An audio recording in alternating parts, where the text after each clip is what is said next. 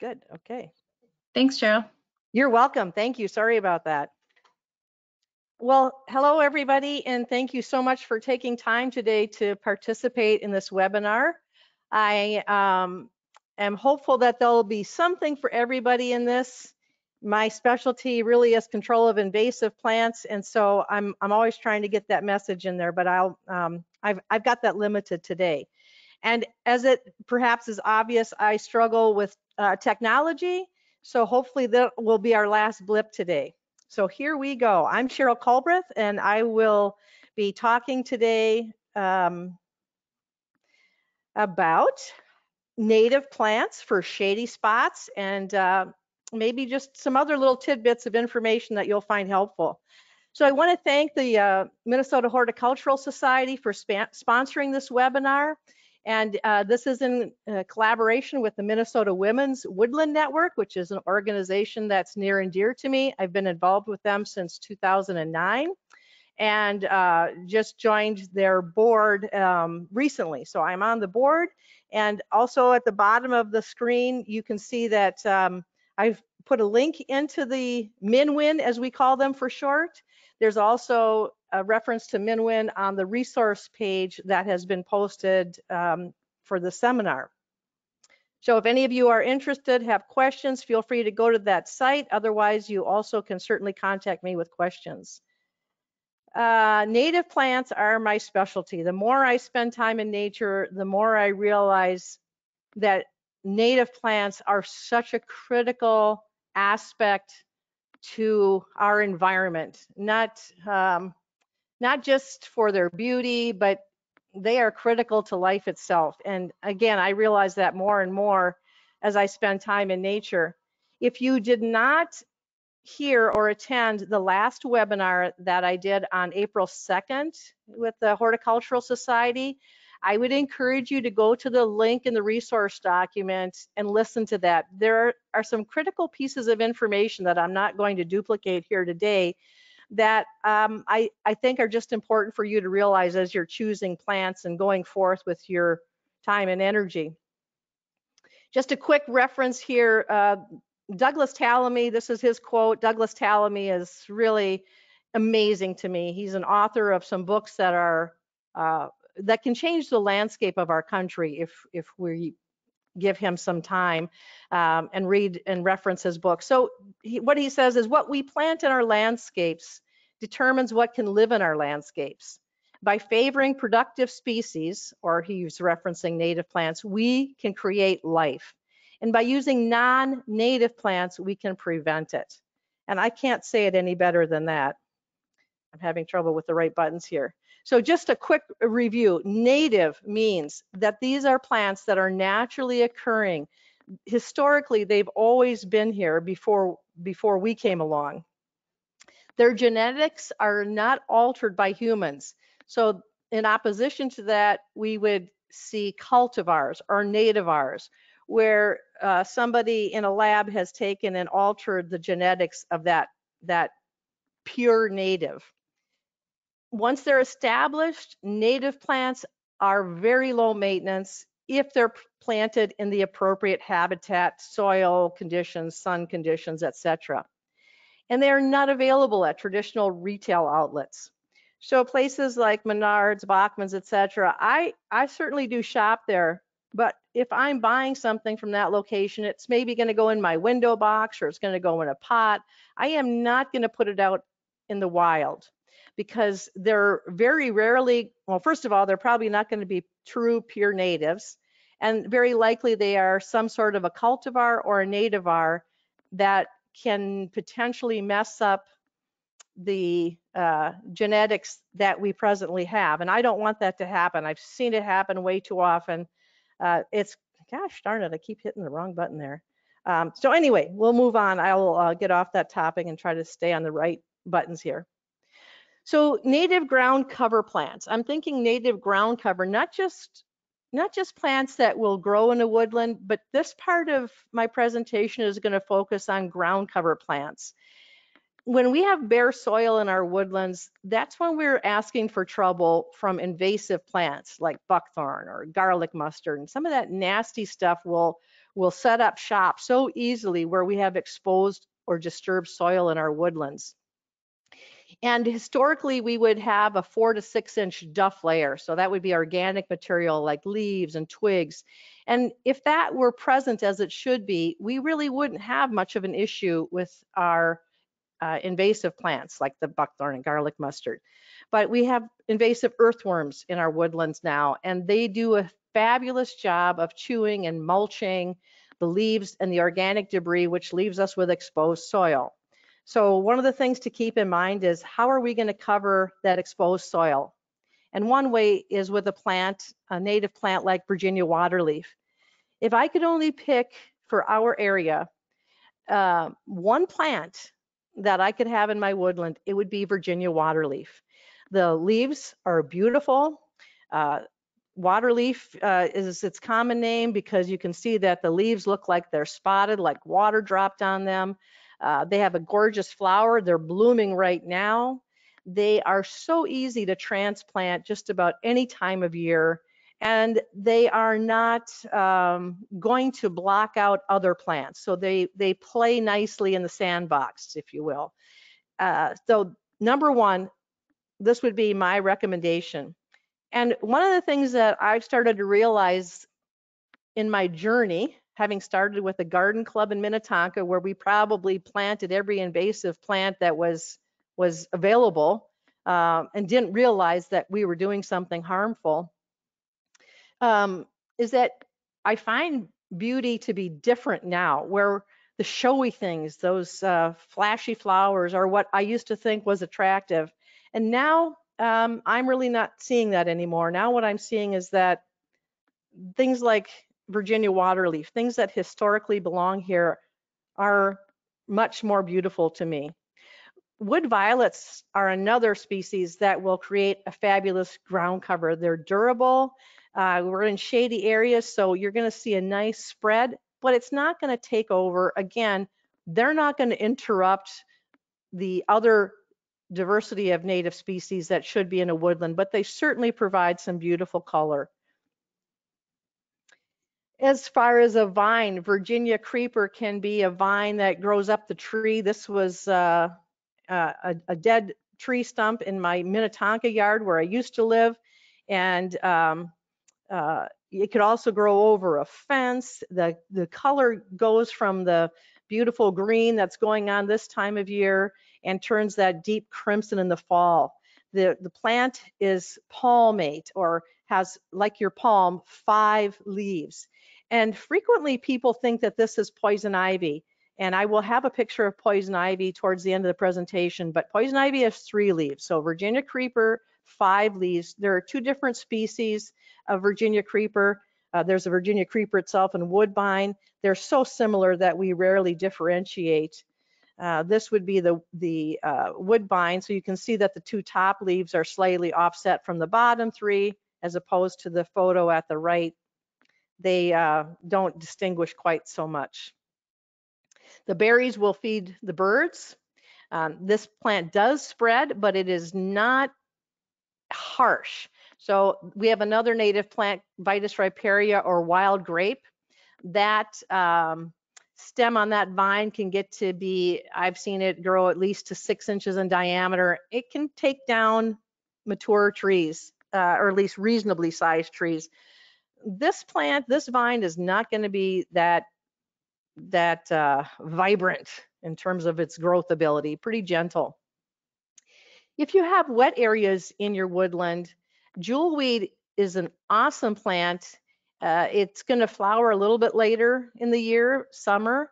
The photo at the very left shows the little germinating jewelweeds. They're a bit of a succulent kind of a leaf, sort of thick. And in fact, as the plant grows, people will say that they use it for skin irritations. So it's like an aloe plant when you break those leaves open as it matures. And then just to the very left plant is the germinating. Then the next one is kind of a mid-growth, and then the big picture with the flower is what it will look like at maturity. And in the little photo inset at the right, you can see a seed pod. The reason one of its names is touch me not is when that seed pod is at the stage I've shown in the photo, if you touch it, it bursts open and the seeds scatter. And it kind of is a tickling sort of feeling. So if you have young children, see if you can find some of that later this summer and let them touch those and pop them open. Enchanter's nightshade is another great woodland native plant. Not very showy, but it certainly does provide food to certain species. It's another ground cover that is pretty prolific, but is not going to become running over your other plants. It gets a bad rap because it's often confused with stick seed, also known as beggar's lice. And I'm listing the Latin names in parentheses too. If you do any research or you're looking plants up, I think your results will always be better if you use the Latin scientific botanical name. So what I can show you in this picture is that if you're looking at stick seed, by the way, it is native, but it's like poison ivy and some of the other native plants, not necessarily desirable for us as humans. All of the burrs are hanging facing downward. And so I think of this as, I just would like this plant to go to hell. And I hope I'm not offending anybody, but I have these little weird things in my brain that help me remember plants. And so as you can see, these are all hanging downward versus our native enchanter's nightshade. If you look at the stem, they're spiraled all the way around. If you get these little burrs on your clothing, you can simply just gently brush and they'll fall away. However, if you get these burrs, especially on your wool socks, your polar fleece, you're just going to want to throw your item away. They're really nasty. So left side is the good one. Right side, you may not want to have that in your woodland. I pull them up and bag them because I don't want that seed to spread. Wild geranium, this is starting to bloom at this time. My woods will just be full of this color shortly. It's really a beautiful little flower. And here again, the leaves can form, as I'm showing on the right side of the screen, can form a fairly dense cover that's preventing that soil from showing and being extremely accessible to the invasive seeds. Like this one too. Moving along, wild ginger. A lot of folks have this occurring naturally. I don't. So it's one of the few plants that I've had to put into my woodland. This started with just a few plants and it's spreading very nicely. It loves deep shade. It will not tolerate much sun at all. I tried it in an area of my garden that I thought, well, it's pretty shady here, but it started to die. So what plants were remaining, I had to dig up and move so that they wouldn't completely disappear. And the little flower on this is, whoops, let me back that up here. There's a little flower on the photo that just popped up, and you will be able to, if you watch that closely, you'll be able to see ants and other things pollinating coming in and out of here. So it's hard to see unless you really look for it. In the big photo at the right, if you can see my cursor, that's where one of those little seed pods is. In this photo, I lifted the leaves back to get a better view and a picture of that item. Jack in the Polka. A couple questions for you quick. Yes, sure. Are there plants that are being recommended for all Minnesota zones? Are they all hardy to like zone 3? The plants that I'm putting in here, to the best of my knowledge, should be hardy throughout Minnesota. Now, but with that, I will give you that I don't know the Lake of the Woods area, some of those way northern areas. I can't positively say, but to the best of my knowledge, these plants are going to work throughout the majority, if not all, of Minnesota. Perfect. Angie has a question about what was the spotted leafed plant on the previous slide. I think it was a couple slides back. Oh, okay. Let me see if I can get back there. That's Virginia waterleaf. That was, I think, way at the beginning. Sorry, as I'm racing through here. Okay. Yeah, that looks like it. Perfect. It's Virginia waterleaf.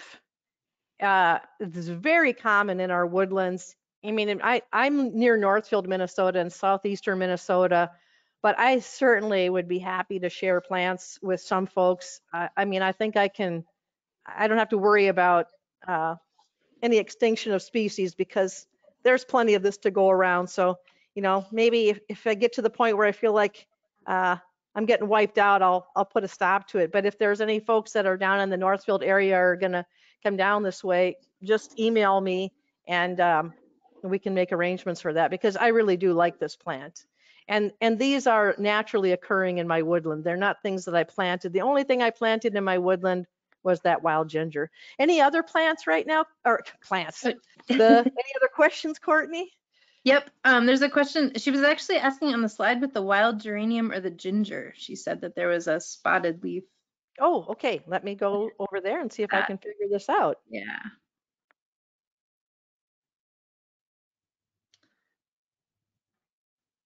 Okay, this is the wild geranium. I Oh, think the it's that one spotted up in leaf. the top corner. Okay, I'm thinking it might be the trout lily, which I'm coming to.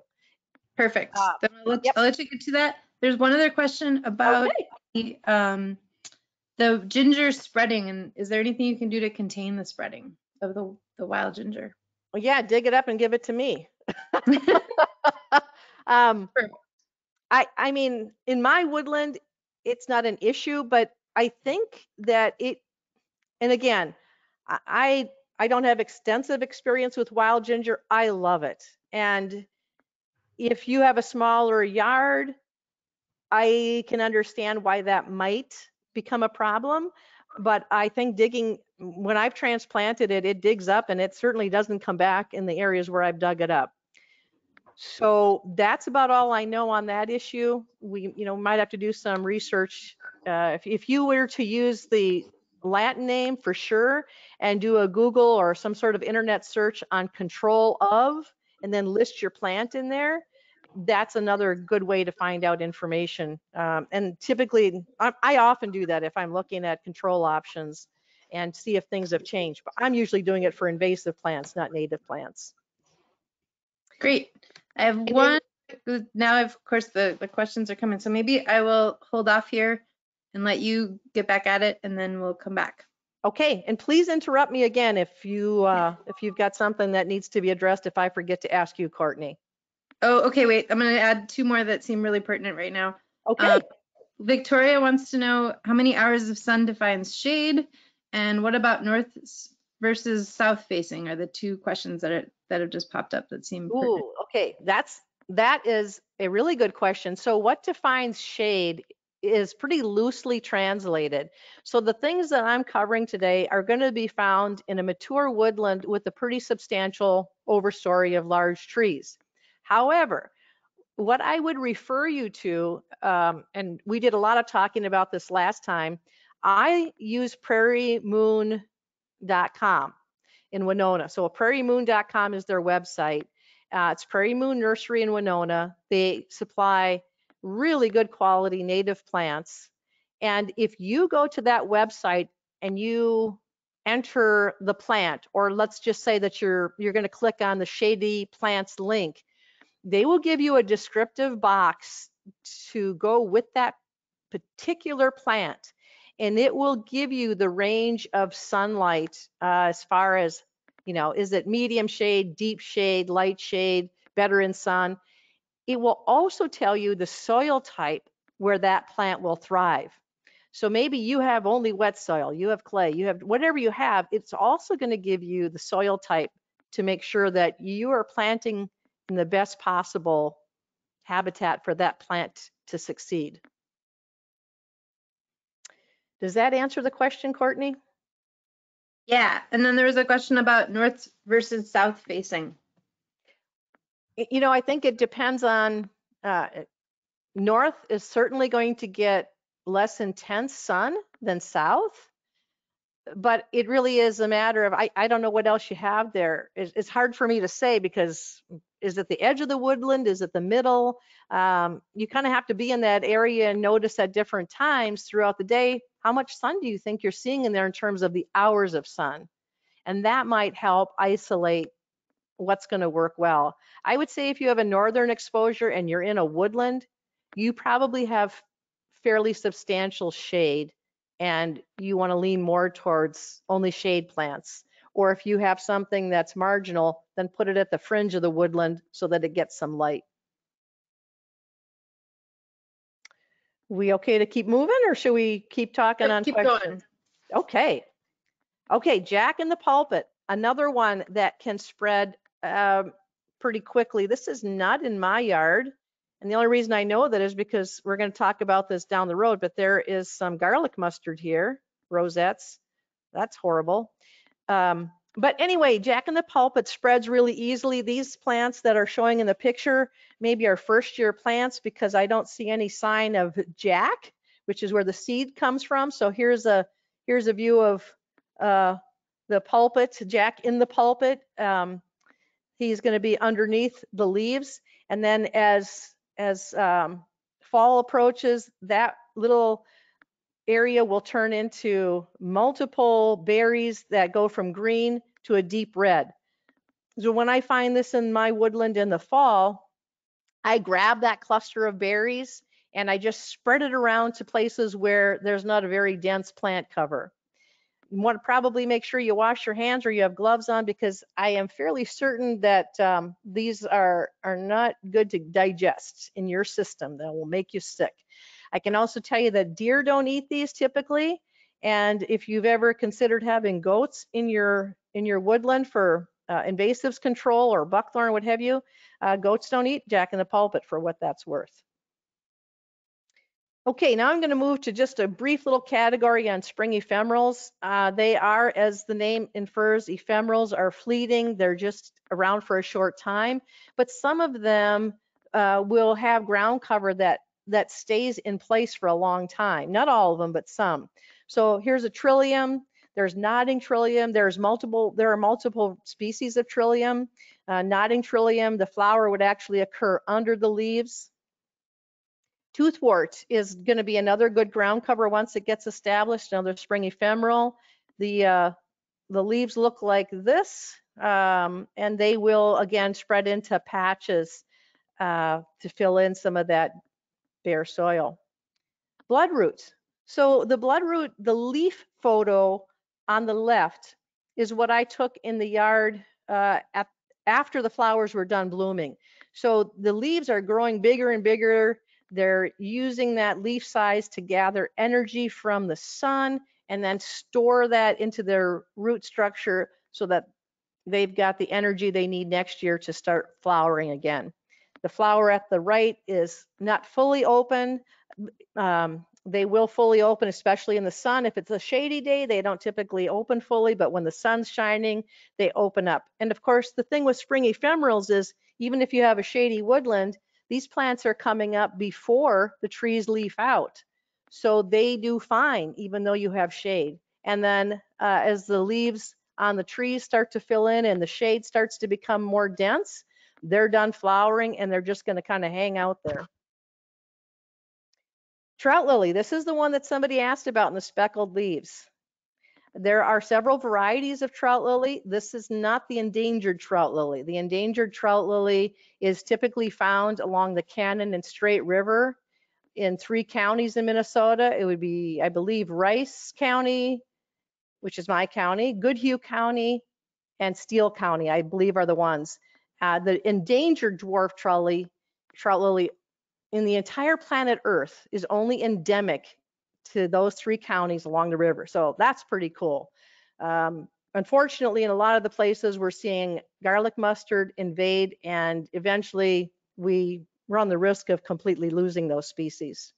So all trout lilies will have a leaf with the speckles or the spots, because if you've ever seen a trout have this kind of color configuration, and thus the common name trout lily.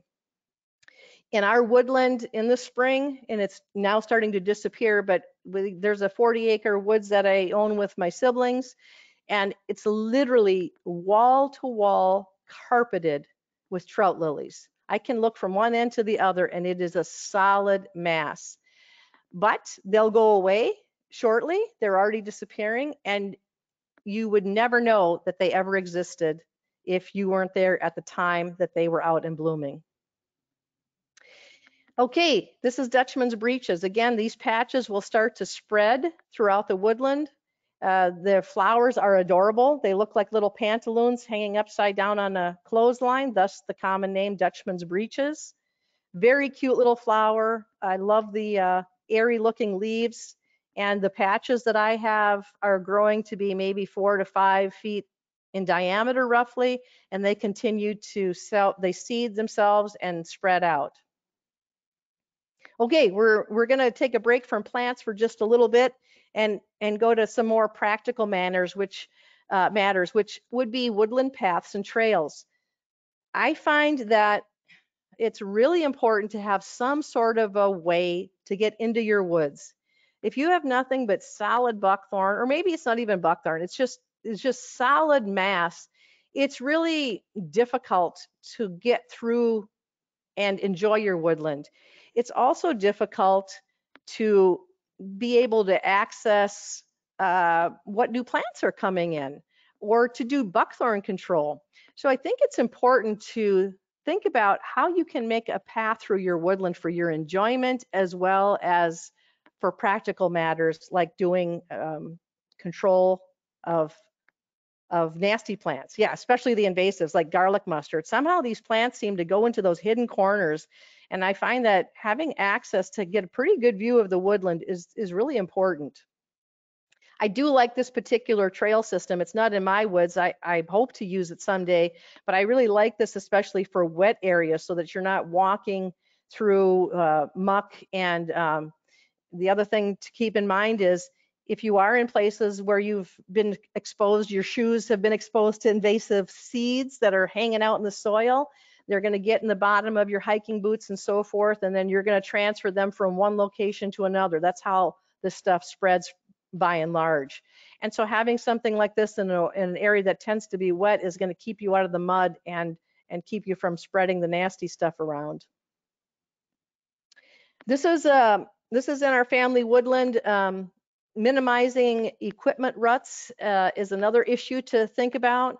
We have a little gator or tractor that we take through the woodland, and as part of having the DNR private forester come through and take a look at our woods, he suggested that we use younger, maybe 2 to 3 inch diameter ironwood, which we have an excess of. There's too much ironwood, and ironwood is really dense wood. It lasts a long time. And so I created some strips with this ironwood laying across. And since this photo was taken, I also planted eco grass, which they recommended. And then that grass seeds in there and kind of holds everything in place. Prior to having done this, the ruts were easily 6 to 8 inches deep, and it was very hard to access, created a big mess. And now I'm much happier with that. Another thing to think about is if you have downed logs, or let's say you're cutting buckthorn, some of the larger logs are awesome to delineate a trail or a footpath. It kind of gives you that aesthetic. It's a way to reuse the nasty brush and logs that are laying around. I would say don't hesitate to take some of it out if you feel like you need to clean things up a bit, but certainly I like to use it for my trail system. I also use brush, which can start to create a trail system or be part of it. This happens to be a pile of buckthorn brush from the back area. You can see the mature trees in the back. Well, in front of that was solid buckthorn. So I've been working on that in this particular slope. It is a fairly steep slope. It's not so easy to tell in this picture. So the buckthorn is serving a couple purposes. I first laid the berry-laden branches at the bottom. I piled more brush on top of that. Now the buckthorn berries are falling to the bottom. They're not getting any sunlight, and they probably will have very low to no germination once they fall into the soil. The native plants don't mind this stuff at all. As you can see, they're starting to grow right through that brush pile. They like that cover. So that's another good use for your brush and your logs. This kind of looks a bit on the ugly side, but again, if I'm taking out buckthorn in my woodland or a client's woodland, I'm going to pile the berries down first, then I'm going to put some more brush on top to cover up those berries. And what starts to happen is I'm creating wildlife habitat. So there might be things like ground nesting birds. The American woodcock is a ground nesting bird that can make a home in this. And certainly toads and other amphibians, salamanders and small mammals, they're going to find a home in this. And the other good thing is it's covering the soil. So maybe where that buckthorn had been growing, because of its dense shade, there was a lot of exposed soil. By piling all this brush around the drip line of those buckthorn trees, I am now starting to mimic that native or that organic duff layer that should be there. Leaves will start to collect, and after this photo was taken, if I had gone back out to take another picture, I'd see all kinds of native plants coming through that.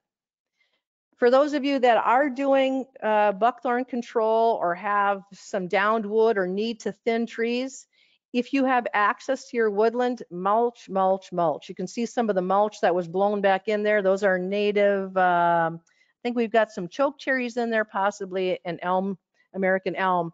But you just can't go wrong by mulching into your woodland. Same thing would go for leaves. I see so many, especially in the suburban, urban areas, I see so many bags of leaves that have been raked up, waiting for someone to come and take them to the compost, the garbage dump, or wherever it is they go. And I just want to go knock on the door and say, please, people, you've got gold in those bags. Go put it in your woods. Go to where the exposed soil is. Go to where your native plants are and keep that stuff in the woodland. It's not serving anything by sending it away. Or if you happen to notice that your neighbors are doing that, you might say, hey, do you mind if I take those and empty those bags of leaves into my woodland? And oh, by the way, you can have those black plastic garbage bags back and use them again. So here's an example of what I mean by exposed soil. And then after this, Courtney, I'm going to take a break and take questions. This is adjacent to a customer, one of my customers' properties. This was in Plymouth, Minnesota. That stand of trees that you see is what's left after they did a clear cut of buckthorn. So basically they went in and they yanked everything out, all the buckthorn, all at one time. And I never advise that for a couple reasons. First of all, if we get a big rain event, like we're now having that 100-year rain occurring at least once every summer, at least where I live, the erosion potential for all of that exposed soil is tremendous. That soil is going to wash down into that little creek at the base, and it's going to mess up our water supply. We don't want that. Even worse than that, this is my last slide, then I'll take a break. Even worse than that, what showed up in there the next year was a massive infestation of garlic mustard. I have said to many people, I'll take 100 acres of buckthorn over 1 acre of garlic mustard. This is a nasty, nasty plant. We know that plants that are growing in the perfect location in a sunny area can easily have 8,000 seeds. One plant, 8,000 seeds. We also know that those plants can survive in the seed bank for at least 12 years. So you can imagine every time you dig up something, every time you pull a buckthorn out, every time we have a big rain event and there's erosion, all those seeds that have been dropping are churning. So buckthorn needs to come out slowly, just like it appeared, or you're going to end up with a bigger problem. And I'll talk more about that later in the presentation. So for now, I'm going to stop. And Courtney, do you have any questions for me? Yeah, speaking of buckthorn, Susan wants to know if there is an easy way to ID buckthorn, something about orange bark maybe? Any thoughts? Yes, I have a lot of thoughts on that. I have worked with some of the school districts to teach their kids. I've worked with 3rd graders and 5th graders, and I spend an hour with them, 30 kids to a class, and the next day they go out and they tell the chaperones what the buckthorn looks like and where to find it so that they can cut it and treat the stems. So it's very easy for me to teach folks. The problem with cutting into the bark, that orange bark, well, a cherry tree looks a lot like buckthorn, a black cherry tree. You cut that out and you see orange bark, it's a little bit late. So I'd rather that people weren't messing up the bark potentially on a black cherry. So we can ID by the bud in winter, we can ID by the leaf this time of year. And at the almost towards the very end, I'm gonna give you some links to our website where you can take a look at our tutorial on the website, and you will have really good use of free resources to learn how to ID buckthorn. And this is what I get all jazzed about is teaching people about buckthorn and garlic mustard. So if you're not finding what you need, I can help you. But there will be some resources almost towards the end of the presentation if you can hang on just a bit. Thanks, Cheryl. Couple more questions. Okay. Going back to the wild ginger, if you put that black edging, would that help spread the wild ginger from spreading? Well, my guess, and this is purely a guess, I'm fairly certain it would. I'm so lazy, I don't put any edging in my woods. I let it go. But again, I have a lot of space. If I had a little bit of a smaller shady urban yard and it was a concern because it was taking over, absolutely I think you could do that. Sounds I good. certainly would try that.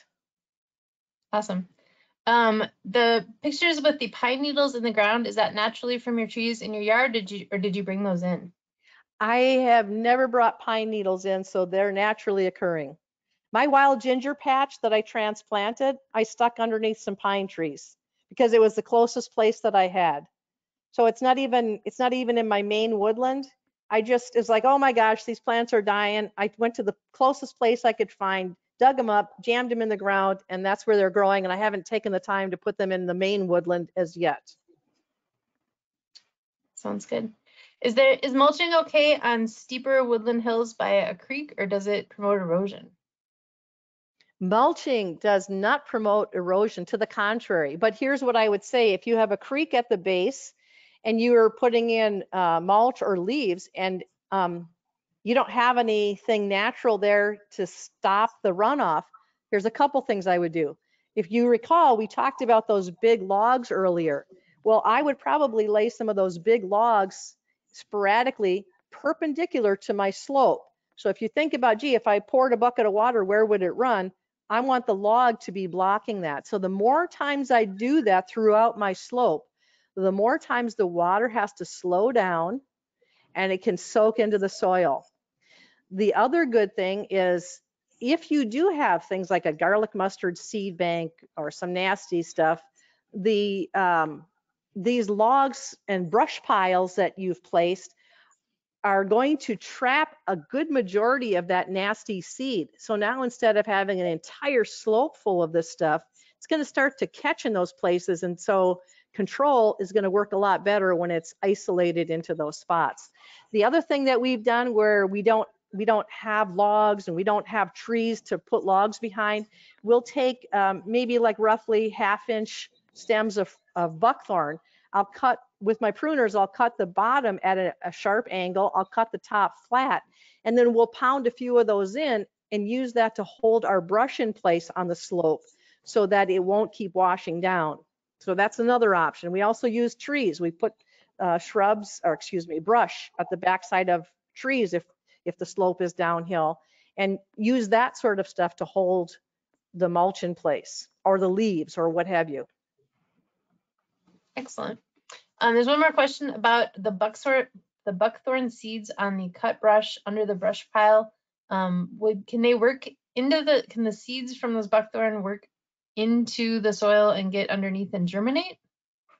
Well, they certainly can. And here's why I put those, I pile brush on top of that, because when those seeds eventually dry up and fall off, yes, they're going to go into the soil. But because I've piled brush on top of brush and now I got native plants growing in there, the sun doesn't have access to that seed bank in that area. And the experts estimate that buckthorn seeds are viable for 5 to 7 years. So there's not a really good way for the sun to get at them. And it's very likely that, well, for sure, the majority won't germinate. There might be a couple. But I have an area in our 40-acre woods that is where we first started doing our buckthorn work. And I'm talking like the massive, huge old growth buckthorn that had so many berries. The area was huge, and we just piled them because there was no way to get a mulcher in there. They just had to stay there. And I don't think I'm exaggerating to say there could be 1 million seeds in that area. And I believe, I think I'm either going on year 7 or year 8. And I think I've only had to go in and cut out 10 buckthorn that have germinated from that pile. So I cut them and stem treat them with herbicide, and that's it. And I did that on my own property. And I've done this so many times. It's just, to me, what's worse is when people say, well, you got to get those berries out of there. And buckthorn tends to grow pretty willy-nilly. So if I'm trying to haul that buckthorn brush with berries, I'm smacking into this tree, smacking into that tree, and I'm leaving a trail of berries throughout the woodland. That to me is a whole lot worse, because now I've potentially started infestations all over the place.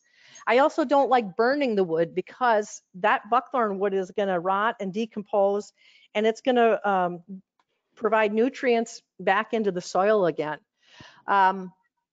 So that's how I work it, and I've had very good success with it. Excellent. I have similar questions for both Brian and Angie about what's the best way to control garlic mustard, or to We're going to get to that at the end. Okay. All buckthorn and garlic mustard questions we're going to address at the end. We might have to have a whole seminar just on that. Okay. Well, I'm gonna pause with the rest of the questions and let you keep going, and we'll come back to them. All right, here we go. One thing so there's going to be a resource on our website that you can look up for garlic mustard. And one thing that's changed since I published that, not much has changed, but what I'm starting to tell people is, if you've got a significant infestation and you can't get to it, I'm perfectly fine with you using a weed whip. I would prefer you did it before those saliques, those little seed pods, get to be very mature.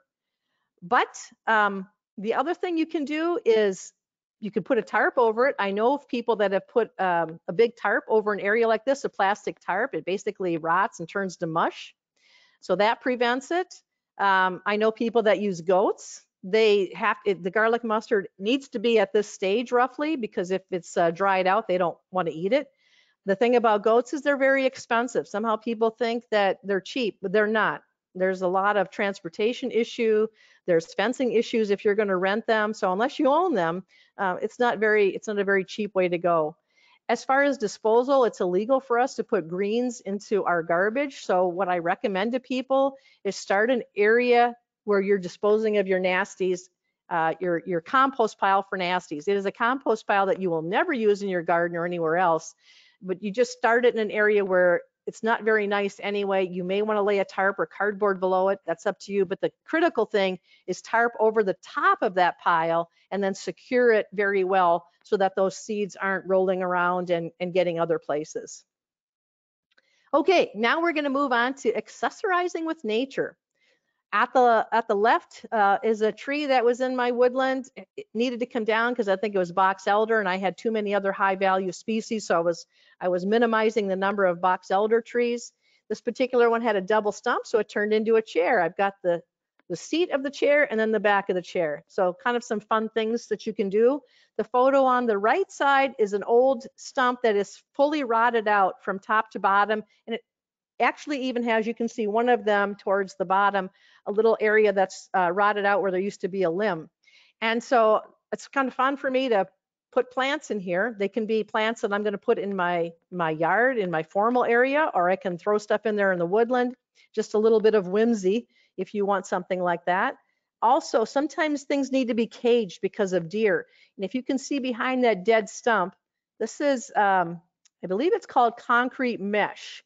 It's roughly, I'm thinking 5 by 5 squares. I bought a big roll at Menards, and it does turn rusty colored.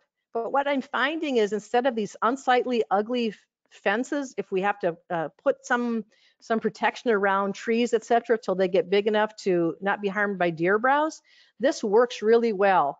And I might put in like a 3/8 inch rebar into the soil, and that holds it in place. Then I can either overlap the ends of the wire, or I can put a zip tie on. What I like about this wire is that it's sturdy enough to move and reuse, versus chicken wire and some of the other options are not going to be that sturdy. Okay, I guess I'm moving along here. This little trellis I made out of cedar branches that I had to trim because they were in my way when I mowed. I accidentally busted off, I think I drove the tractor over this thing, and so a couple on the top left busted off. But just an idea of, sometimes you can, buckthorn would be perfect for this too, to start to get creative and use it to your advantage. Oh, these are some of the ironwoods that I cut down in my woods that were shading out bur oaks and other higher value species. So we just put some stakes in here, and this was my compost pile that was pretty substantial, and now I've got my potatoes growing in there this year. And so I think they're going to be pretty happy there. So that's another use for some of this brush that you might have laying around, or logs. Here's a little planter that a friend gave my daughter. It's just hollowed out right here, and we put this at the edge of our vegetable garden and grow herbs in there, but you could stick that in your woodland or anywhere. If you want to get really creative, this was when I lived in Minnetonka. I took an old shed that we really didn't need. I put a raised floor in it and converted it into a chicken coop. So we could let the chickens graze around. Neighbors loved it. They brought food. My little nesting boxes were right here, so that I could just open the box from outside. Chickens laid their eggs in there. They had little trap doors that went outside, and they could graze around in the yard and eat bugs and nasty weeds. Okay, next we're going to move on to woody plants. This is going to be pretty short. I'm not sure how I'm doing on time here. Looks like I need to start moving along. I don't believe that I remembered to put this in that resource document that was available, but by far my favorite book is for woodland ID plants and knowing what should go where is Trees and Shrubs of Minnesota. It's written by Welby Smith. He is an employee of the Minnesota DNR. He's our state botanist in Minnesota. And in this book, you will find, this is an example of a pagoda dogwood page. And by the way, all the dogwoods that are native to Minnesota are excellent choices for shady areas. So what he does is he goes through and he describes what it is. How do you ID it? Its natural history. And then if you'll see, there's a little map inset, and it shows the counties. The counties in which this is historically occurring are shown in the darker brown. And so, you know, in the metro, we're roughly this area. And so then you know, oh yeah, well that would work in my area. That does belong in my area. And the opposing page then has photos of what does the leaf look like, flower, the stem, the growth pattern. So between the verbal description and then the photos and the location of where this plant is found, I really, really like this book. He has native plants and he's got non-native plants in there. So it'd be shrubs and trees both included. It's a pretty thick book. I think they sell new for around 60 bucks, but well worth the money. So also referencing another author, Douglas Tallamy. I don't know if many of you have heard of him. I think I referenced him early on. His Bringing Nature Home book, I just fell in love with. He looks at how native plants take care of our native species. And to do that, he uses Lepidoptera species. So Lepidoptera are butterflies and moths. And he, in one section of the book, talks about various trees, woody plants. He explains how many species they support as compared to a non-native tree like a ginkgo tree. And black cherry and choke cherry, which do well in a shady woodland, rank third in the number of Lepidoptera species that he found them to support. 456 species, and that's just Lepidoptera. We're not talking birds or mammals that eat acorns, et cetera, et cetera. So pretty impressive how many species the black cherries, choke cherries, et cetera, will support. This is actually a black cherry. This is the bark. It looks like flaking potato chips, can be very much confused with mature buckthorn. Choke cherry is going to look very similar. The difference is the black cherry has this rusty colored fuzz on the bottom of the leaf, right along that main vein, the stem. If you find that, that is a positive ID for black cherry. No other species has that. Choke cherry will have a very similar shaped leaf, but it'll be more, it'll be wider oval, not quite as long and narrow. Flowers will be the same. Bark will be smoother on a choke cherry, but you'll also be able to find these in Welby Smith's book if you can get that, or get it from the library when COVID-19 is over. Some of the things that he said were, you know, the berries. These are, in addition to, you know, we can eat them. These berries from black cherry and choke cherry are going to feed a number of our birds. They're going to feed native bee species, and they're going to be hosts for some of those beautiful butterflies.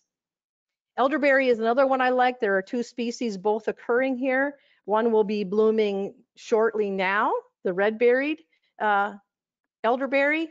Red-berried, obviously, it's going to have bright red, tiny berries. And then later in the summer, we're going to have the American elderberry, which has the black berries. I know you can eat one of these. I don't remember what you have to do. I've never made elderberry jam, but that's certainly an option. But the birds love them. This is an example of the leaf set that you would be looking for. Okay, a few ferns, just a quick on the ferns here. I know that this is lady fern because what I was taught was the lady forgot to shave her legs. So if you look at this stubble, you'll know, okay, that's a lady fern. In this case, on this side, there's no stubble. This is an ostrich fern.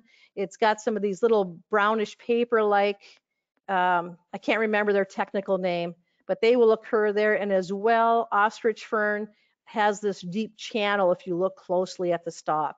So it's just quick on the ferns. There's a lot of native ferns in Minnesota. Maidenhair is another one that's quite beautiful. Wild columbine, very pretty. It's not going to grow in a shady area. It's not going to be prolific, but it sure does add that little zip of color mixed in with some of the other background plants. This is the only plant that I don't actually have growing in my woods of all the ones that I've put forth here, but I have seen it growing in parks and other areas. I think it's quite pretty. Very delicate blue flower. The other one that I don't have that I think is another good choice is woodland phlox, native woodland phlox. And if I decide to add those, if they don't start to show up on their own, I would probably go to Prairie Moon Nursery and order it from their stock of plants. All of the photos in here are our own, but here I've referenced, this one is from Eloise Butler, Friends of the Wildflower Garden. I have a link to them in the resource document because they have great information about plants, descriptions, control methods, etc. Okay, quickly on poison ivy, just so that you have some comfort. This is poison ivy. This picture was taken maybe a week ago. And the best thing that I can point out is where the red arrow is. There are the 3 leaves. So if you've heard the acronym, leaves of 3, flee from thee. There are going to be these 2 opposing leaves opposite each other, but then the front leaf is more pronounced and it has a longer stem here. And that's kind of what you want to look for. They are a woody species. If you look closely at the stem, it's actually wood. It's not a forb. So 3 leaves, and then this front one jets out a bit. And just for comparison, I put in here a trillium. So trillium is radially symmetrical, or in other words, there's a common axis. All the leaves are equally located at that stem, whereas this one is not equal. This one sticks out farther. So keep an eye out for poison ivy if you might have an allergic condition. Okay, this is just a quick commercial for my company, Landscape Restoration. These are used for buckthorn control or basically anything with a stem. They do not come with herbicide. EPA only allows the manufacturer to bottle it. We sell 2 variations. There's this one with 2 tips and a removal tool. This removal tool helps pop off the applicator, the foam applicator tip, if you need to replace it because it wears out or if you need to restock with herbicide. We also provide extra replacement caps if you lose them, extra tips. And I always use market blue dye or some sort of dye when I'm using my herbicide. And the purpose is, as you can see here, this is a buckthorn stump with a quarter there, so it's probably 14 inches in diameter. Helps me see where I'm treating. You only need to herbicide treat on the very outer perimeter when you're doing cut stump treatment. And also somebody asked about buckthorn ID. In addition to having plenty of free resources on our website, our plant field ID guide goes through all the options we can think of for controlling buckthorn and then lists about 20 some, I think it's 19 maybe species that are native that are perfect replacement plants or found in the same area as buckthorn. And then we list 3 non-natives to look out for. There's a picture of the leaf, the bud, the berry, the flower, and oftentimes the trunk, which will help with ID in any season. Another commercial for Douglas Tallamy. We do stock these 2 books of his, Bringing Nature Home came out a while ago. That I really love. Nature's Best Hope, as you can see from the title, is on the New York Times bestseller. He is an amazing author, and what I really like about him are the things that he recommends are not a big deal for any of us to do. He makes it very easy to create pollinator habitat in our properties and collaborate with our neighbors when possible. And there's an event coming up October 2nd and 3rd. There's a link in the resource document. The event is called the Minnesota Woodland Owners Weekend, or MinWOW for short. Douglas Tallamy will be speaking that Saturday morning, October 3rd at 9 o'clock. He will also be available for book signings, and there will be books for purchase if you can make it there. Dr. Lee Freilich from the University of Minnesota Extension will be speaking on Friday evening, the night before. So they're two heavy hitter, nationally known speakers. And if you want to find an event that's going to help you as a woodland owner, you don't need to have a huge acreage. If you've got half an acre and you want to know what to do, I think you'll find that the speaker lineup is awesome. And the link that I put into the resource document may not be effective for a couple more days. We're just fine tuning this whole process. So if you have questions, ask me. If you want to buy the books from me or through our website, get in touch with me. And if you mention that you were part of the webinar, we'll give you a 20% discount. So all of this stuff is available at that link at the bottom of the page and in the resource document. So we're wrapping things up here. What I want to just say about buckthorn and garlic mustard is if you go to our website and you click on the home page, I've listed out on the left side the tabs that you'll find on the home page. I've highlighted in yellow buckthorn and then the invasive species tab for more information. If you click on invasive species, there's a drop down, and then click on garlic mustard. Oh, it looks like products shouldn't be in that line. It should have been in the next line. But anyway, if you read those articles, the buckthorn one is going to help you with buckthorn identification and control methods. The invasive species tab that drops down to garlic mustard is going to do the same thing. It's going to compare plants that are frequently confused with garlic mustard. The thing you need to know is if you're looking to have a native woodland and you want to be part of this big movement to help our environment, you have to control your invasive species or they're going to start to take over and you're not going to have a very successful project, if at all. But I feel like the methodology that we use is designed to allow you to put in the least amount of effort with whether it's time resource or dollar resource and get to restoration of the native habitat faster. This stuff didn't come in overnight, and it's certainly not going to leave overnight. And people that do clear cuts and wipe stuff out really fast, usually when it comes to buckthorn, I'm speaking, are going to end up with a bigger problem with the garlic mustard. So right now, this is what the garlic mustard is looking like. It's a biennial. This is year 2 of the plant. It's starting to form these seed pods called saliques. They look like tiny green beans. They will continue to grow, get fatter, dry out, and then they'll burst, and the seed will spread in about a 9-foot radius from the plant.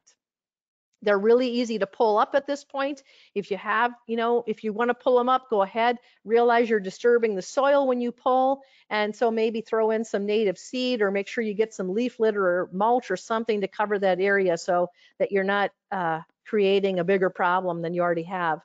The first year plants right now look like that smaller inset that just popped up. That means that just germinated this spring, and then next year it's going to bolt like the bigger photo and it's going to disperse seed.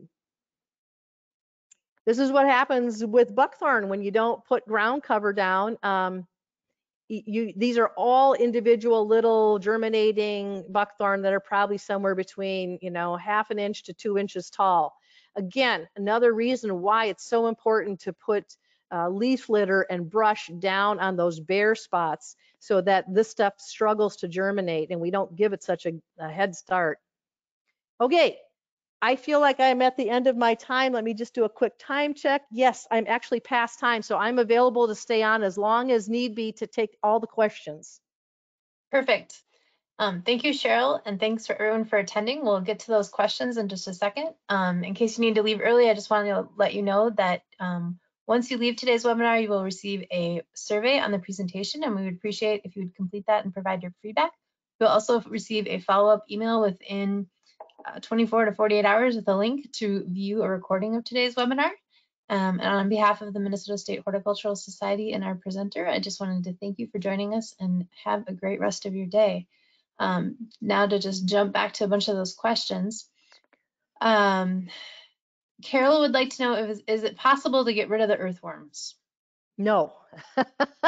That's a great question. And no, I mean, we haven't, at this point, those people that study this type of thing say no. So the best thing you can do is if you go fishing or, dispose of your bait properly. That's how this all started. So just keep in mind to properly dispose of things that are invasive species, and that includes earthworms. Sounds good. Sarah would like to know, what else won't goats eat? The only thing that I know of is Jack in the Pulpit. They love fruit trees, and that would include cherries, apples, dogwoods. So if you're going to have goats, you're going to need to either use some of that hardware cloth that I showed, that cement hardware cloth to protect your high value stuff, or fence them out of areas where you have some higher value things. Goats eat everything, and it's good and bad. That means that they eat a lot of the stuff that sheep and such won't eat, but it's also bad if you want to try to protect your natives. Denise has a question about any suggestions for getting rid of vinca or lily of the valley. Oh my gosh, lily of the valley is a tough one because it has corms or little bulbs under the soil. And the best thing you could do is just don't plant it. That might be one where you want to take its Latin name and go online and research control options. Other than digging it up, the problem with even using an herbicide, of course, we don't like to use those unless we have no other option, but you can top kill, but you're not going to kill that corm in the soil. Siberian squill is another one that's extremely problematic for the same reason. So you might have success if it's a limited area or patches where you can put down some cardboard and then, put rocks or leaves and mulch over the top of it, or a tarp temporarily. But that's a tough one. Without digging it out, it's going to be tough to get rid of it. Mark has the question about, do you have any plant suggestions for a rain garden in a heavily shaded area? We're going to talk about rain gardens and prairies a week from today on the next webinar. But in heavily shaded areas, I would certainly try to put in the jewelweed, that spotted touch-me-not that we showed earlier. And off the top of my head, I'm drawing a blank, but I will try to have, you can either email and ask me, remind me, my contact information is on the screen, or show up next week and hopefully I'll address that. I will put down a note to myself to make sure to try to include shade plants for wet areas as well, if there are any. And there are. I just can't think of them off the top of my head. No problem. Bobby has a question about oak leaves from the oak trees that they have, and if they can leave those fallen leaves in their perennial beds, or should they rake them out in the spring? Okay, if you're doing a perennial bed, I'm questioning, is it a formal garden where maybe you have some things in there that are cultivars, or is it a native garden bed? Generally, oak leaves are going to be okay, but it depends. I have some grasses, native grasses planted in one of my more formal areas, and those grasses need the a little bit more sun, and they can't grow through because they're more of a prairie plant. So in those cases, I do pull back some of the leaves, but I try not to pull back everything. And if any of you have heard of Heather Holm or read her books, there's some habitat use for bees and other insects and pollinators in that leaf litter. So I would say, yeah, it's okay to pull some of it back, but I wouldn't, I've seen people go hog wild with the rake, and believe me, in the past, I've done it myself before I knew better. I wouldn't take everything up. And what you do take up, I'd make sure you throw in the woodland on your bare soil. Excellent. There's a question about, is there a similar book for ground covers as you recommend for trees and shrubs? I cannot think of anything that is specifically for ground covers. However, the advice that I give you that I would follow myself is I would go to Prairie Moon Nursery and I would look up shade plants and ground covers, or I would call and talk to the folks there. They're very, very helpful. They are a huge resource. They've been around a long time. And so if you're not finding what you want on the website, don't hesitate to call them and talk to them about your particular site. And then just be prepared to give them a description of what you have. Is your soil wet? Is it dry? Is it mesic? Is it in between? Maybe some of the types of plants that are growing around. How heavy is the shade? And I think that they're a fabulous resource, but I cannot think of a book that is available for just shady ground cover. Going back to the buckthorn questions, I got a couple of questions for you. Have you ever used the baggy method to kill buckthorn stumps? Is now a good time to cut buckthorn and paint it with the herbicide? And how do you kill buckthorn growing from the stumps? Okay, the baggy question, I am familiar with the baggy. It's come up at some of the conferences I've been to. Somewhere along the line, I got a couple for free. I've never used them, and there's a couple reasons why. First of all, when we're working in the woodland, whether it's mine or a client's, I do not have time to cut the thing down and put that baggie over it and zip tie it. The other issue is, by the time I covered all the stumps, I would have an issue of litter with that plastic. The other problem that I'm hearing, not that I personally experienced, but that I'm hearing from other folks in the industry is, it's very common for the buckthorn to find its way to the sun and start to shoot out beyond that plastic. So I mean, that's bad enough. You don't want it to come back. But then the other thing is, we suddenly then have all this plastic litter that starts to decompose and is scattered throughout the woodland. So for me, in my situation, it's not practical. If I had 2 or 3 buckthorn that I needed to take down and that's all I had in my yard, certainly I would give it a go. Right now, our buckthorn is still leafing out in most areas. So if you wanted to do a cut stump herbicide treatment, I would advise that you'd wait a little bit longer. If you cut the stalk or the stem and you notice after a few minutes that there's moisture gathering on the cut surface, it is still sending energy upward for plant growth. And we want that to stop. We want it to start gathering energy from the sun in its leaves and transporting that downward into the root structure. And at that time, herbicide treatment would be effective. I'm trying to think. I thought I had another comment on this. Oh, I know what I was going to say. If you feel like you want to do something to get rid of buckthorn now, you can already tell which ones are the females. You can see tiny green BB-sized little shapes that are towards the leaf axils on the branches. Those are going to be future berries. So maybe you've got some time now before it gets really hot.